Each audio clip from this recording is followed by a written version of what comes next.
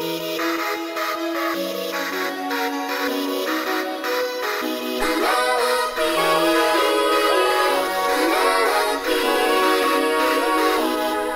you miss me more than you know?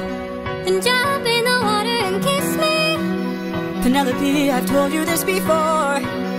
You know I'm afraid of the water. I'll make sure that you are safe and sound. Come play with me and our daughter, and let's watch our love leave the ground. Oh, I would, but I'd be suffering trying to float the whole time.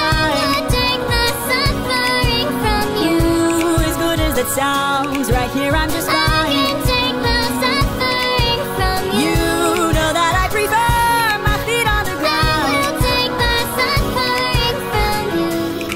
Fine, but only if you answer a question or two.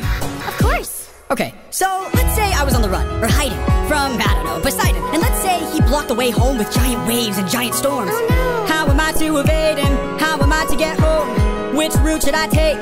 Where am I supposed to go? He will chase you high and low, so find a place he'd never go. The one way you'll get home is sailing where he's scared to roam. Oh, it's through the lair of Scylla. No. This is your only way home, the lair of Scylla. But Scylla has a cost. Well, you asked and now you know. Now jump in the water. Penelope, why? You know I'm too shy and terrified. I would take the suffering from you. Ooh, for you I would die, but can't you let me stay dry? I can take the suffering from you. You should come onto the ship, we'll jump at the same time. I will take the suffering from you. The things I do for you.